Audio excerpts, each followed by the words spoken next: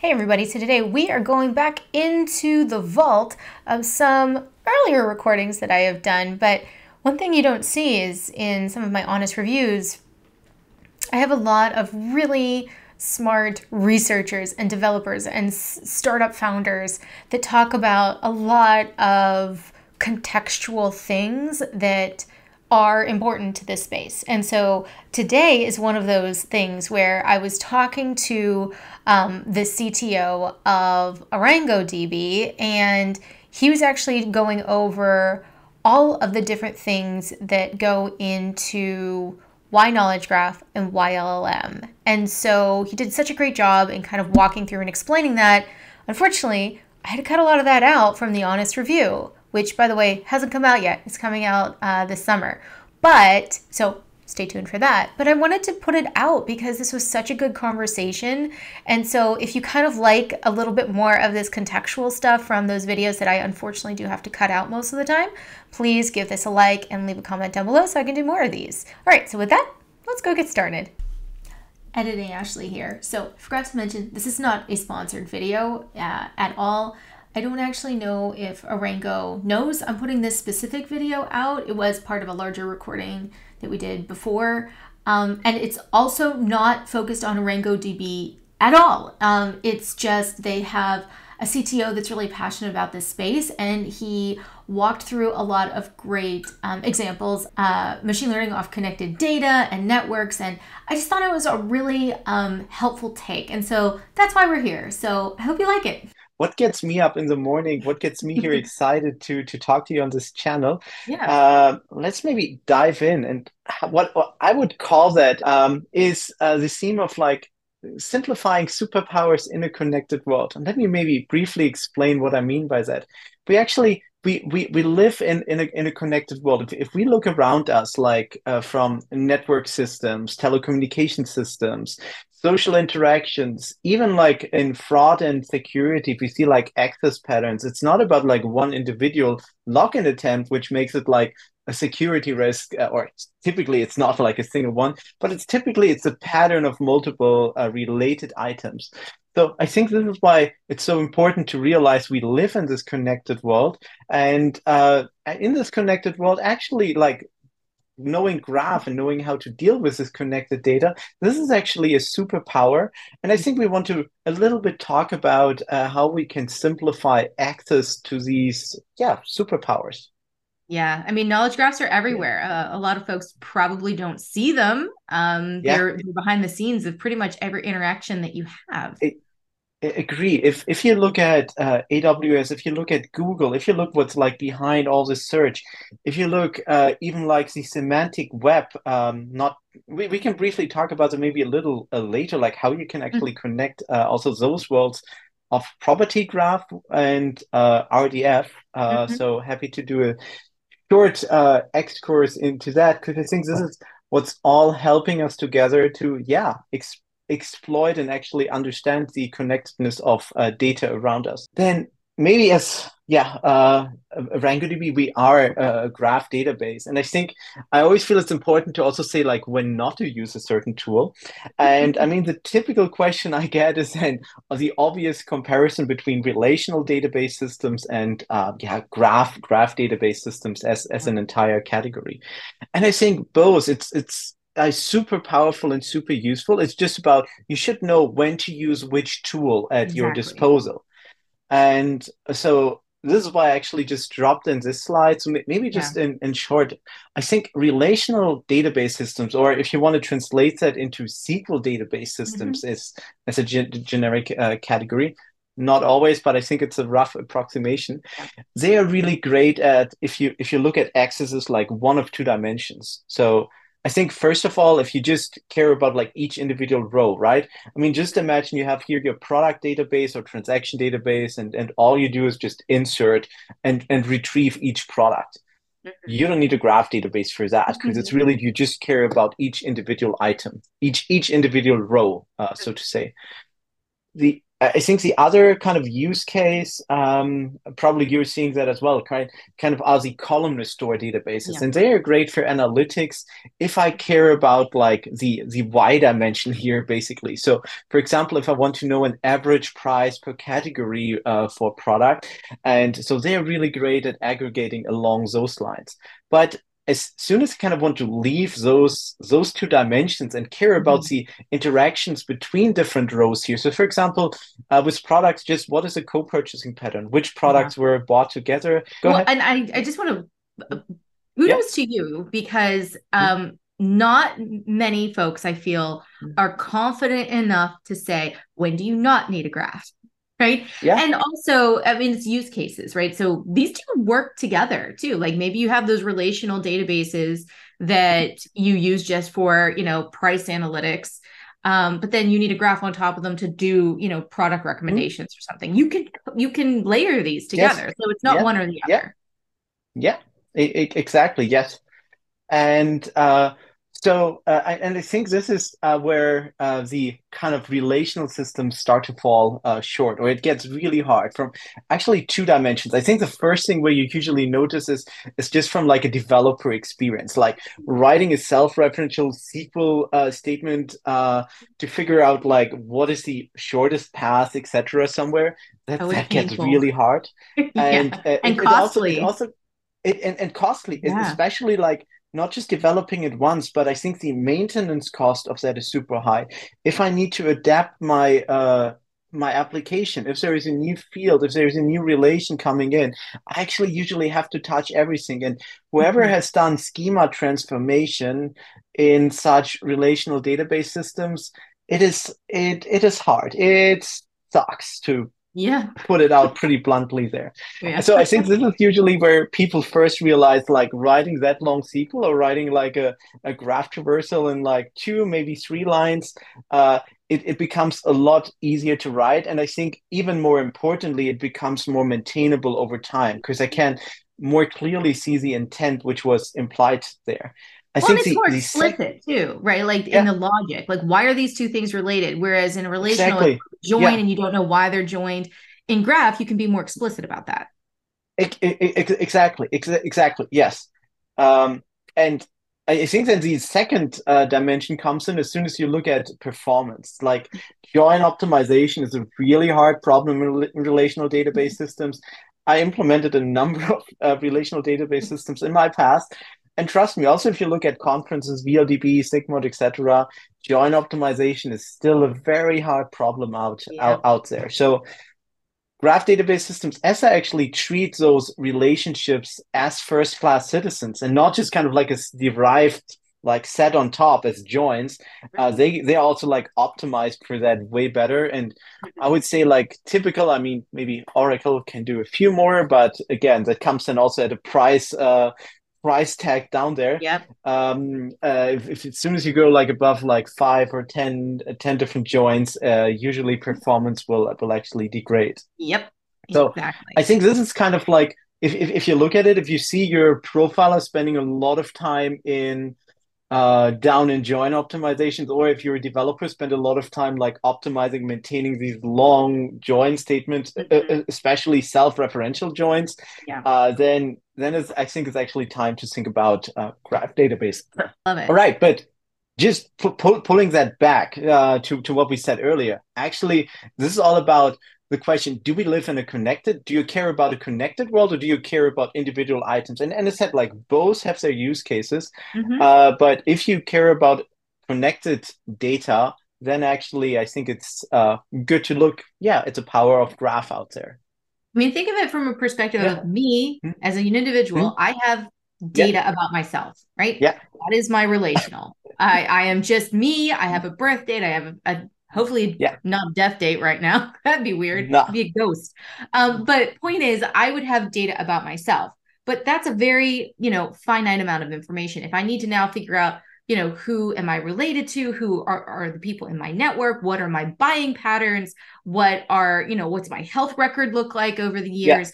All of that is a connection, right, to me. So I'm a node and I have my own little information, and then I connect out to other little nodes. So that's kind of how I think about I it. And I describe it to I like my grandma.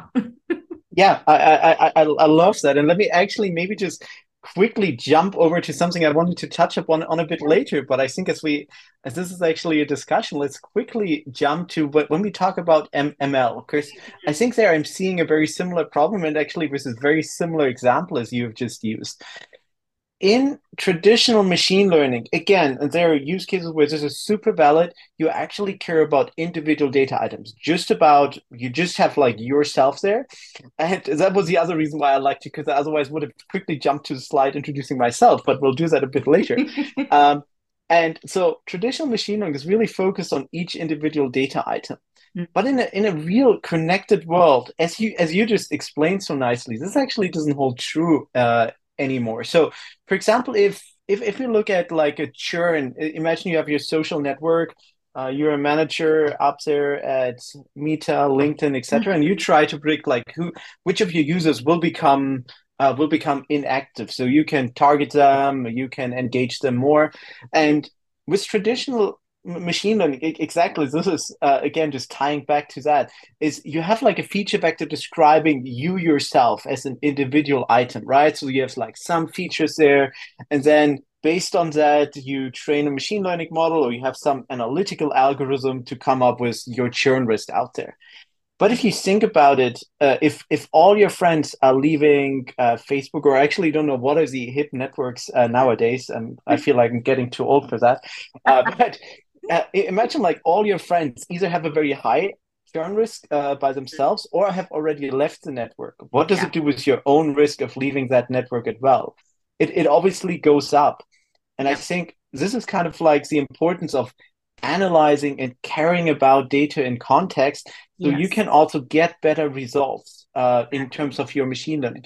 I think like in machine learning or analytics in general, like the more input data you have, the better results you will get. Absolutely. It is about you in context of that network, and that will actually determine your churn rate, and not just that feature vector by itself. Yeah. Yeah, I mean, think of it from even a social media perspective, right? My Hmm? churn rate and my flags, on my network analysis with GraphML is going to be very different. Those flags are going to be different on LinkedIn versus Facebook, right? I probably Yes, use Facebook, which I don't actually have Facebook, but if I did, I would be using it for a very different reason than LinkedIn, right? Like those are different types of social exactly. networks. And that's why having, this GraphML to help you kind of tease out what are those characteristics per different social network, or even if you're on a social network where maybe people can have multiple types of persona, this is where like persona management is helpful too. That is where GraphML really shines, is it can kind of tease all of those things out for you. Yeah. And sometimes I personally actually dislike the term graph machine learning, because in the end, it makes it sound so fancy, so obscure. In the Yeah, end, it's machine learning on yeah, connected data, right? exactly. So I Exactly. think that makes it a lot more accessible to people. Yeah. And I think this is also what we all here can keep in mind, that Yep. this is nothing super fancy. This is actually very similar techniques down there. It's an active area of research. So kind of like in the past 5 years, this is if you look at NeurIPS and other conferences, Mm. machine learning conferences, it's like gone up quite considerably. Yeah. And I think it will probably I think traditional machine learning will remain there. As said, like it's similar as relational database systems and graph database systems. Use the right tool for the right job. But I think especially if you're analyzing, doing machine learning in a connected Yeah. data set, and those connections actually can have a significant impact. So we had multiple customers who could really raise the precision and of their outcomes, the accuracy of their outcomes, because all of a sudden you actually take all of that into account, which otherwise you actually ignored before. So you're actually Yeah. introducing like this assumption of like everything is independent. It is false, right? It Yeah. can either be positively correlated, it can even be negatively correlated, but in particular, it's not independent of each other, and also it's not identically distributed. This is not something new. Like I will put something up on the screen. Yeah, It's the cholera outbreak in London, yeah, visual. That's a connected network. People were getting so sick and they couldn't figure out why. And so before machine learning existed, they were doing this network analysis to discover that was because there was a polluted well in London that was making everyone sick. yep. So this It, has been around for a while. It's just now we can do it better. yeah, exactly. So I think like what you just said, like even if a data scientist comes in and says like, oh, I can do my cluster analysis by myself. If I do that in an enterprise setting, I actually need kind of the access control. I kind of need the logging. I need the repeatability of that in Yes. there. And I think this is something where I felt like more ML projects have failed in the past because of Yeah. not being able to operationalize it much rather than just having a bad model, a bad data set Yeah. out there. Of course, all of that is super critical, but I've seen more projects really fail because the lack of operationalization and therefore getting real end-to-end value out of it. And I Yeah. think this is really where the intersection of databases and machine learning is coming in. And I think this is a really nice paper describing that. If you're in an enterprise, you have a large fleet of business analysts, Exactly. executives, managers, and they actually want to extract insights from a graph. Right now, there's either a dashboard being built on top, or you actually have to go to the expert team and kind of like ask them. And the problem of that, it's long turnaround time, it's added burden to the expert team, and it's Hmm. really hard to ask in like in a chat like way, right? Because typically you not Yeah. just have like one question, you actually have follow up questions, Yeah. and so that actually explodes then just in terms of latency. Yeah. So, and I think this is really where kind of that knowledge graphs and large language models, they can augment each other really, Yeah. really well. Yeah. Because large language models by themselves, they also have problems. So, for Yeah. example, I think you already mentioned hallucinations earlier. Hmm. Hmm. Um, and in the end, I think that comes from if you ask a chat GPT just blank out, it will retrieve knowledge from a neural network down there. And by itself, this is a highly probabilistic and unstructured data store. Yep. So it's really not good to store knowledge. Knowledge graphs, on the other hand, they're an explicit data store, but they are hard to access, right? Yeah. And I think if we combine the powers of both together, Yeah. that can really allow people um, a much wider access. And I think it's Yeah. not just for querying it. We can also talk a little bit more about like it can also help to kind of like maintain a knowledge graph, get Hmm. information in there. But I think the biggest advantages to most people out there is that we actually split the responsibilities of a large language model there. Natural language capabilities, and then on the other hand, the explicit knowledge storage. And if we Yeah. move that out, and I think this is also where the strand of retrieval augmentation is coming from, I think we end up with a very powerful system there. To dive a little deeper into like how can we actually maintain a knowledge graph from unstructured data using LLMs. So I think, and we'll probably a blog post coming out soon. Also have something on our site, so Hmm. stay tuned, and also happy to talk about it in more detail. But basically, large language models, especially if you have already an ontology, if you already have your graph schema set up in one way or the other. So they can be super powerful in extracting entities, in Hmm. discovering relations, but then also Right. kind of like deduplication in the end. So, for example, if you look at Wikipedia, you'll have Barack Obama in like many different, like using middle names, Yeah. etc. B. Obama, and large language models are pretty good at kind of this entity resolution, Nice. kind of maintaining it from natural language out there. Um, I think this is one part. So I believe, especially if you have something unstructured data, you have an existing graph Hmm. together with an ontology, large language models can be super powerful Yeah. in kind of maintaining and updating it because they don't Yeah. have to create a new structure from scratch, but they work with an existing structure. Yeah. And this is where we have seen very powerful results Yeah, I in mean, this graph is great maintenance. because so the ontology is almost the directions given to the LLM. The Yes. unstructured documents are being fed through those instructions so that the LLM or at least the graph that's being generated from it can be updated because that's always a concern with LLMs is that they're a snapshot in time when they were Yep. trained. So they don't Mhm. really know the new stuff that happened like an hour ago, but through some of this and these unstructured documents could be scraped from the web, right? Like that's where you get some of that Exactly. Yeah. currency. So, so I think that comes back to what we also said earlier on the retrieval side, right? You Hmm. kind of want to not rely on the knowledge stored in the LLMs directly, because it's as you just mentioned, it's out of date. It's Yeah. probably prone to hallucination. Of course, Yeah. LLMs are not a data store. Uh, so I think as soon as you start separating that, you can have access to your like private data you just don't want to Yeah. share on the internet. Yeah. You can have access to up-to-date data, and Mhm. I think that the last benefit of that, you can also provide back traces.